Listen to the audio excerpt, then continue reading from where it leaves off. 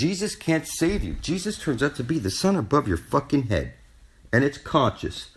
And I stare at it every day, telling it, I intend to bring forth heaven on earth and release us all from bondage, motherfucker. Hook me up with some knowledge.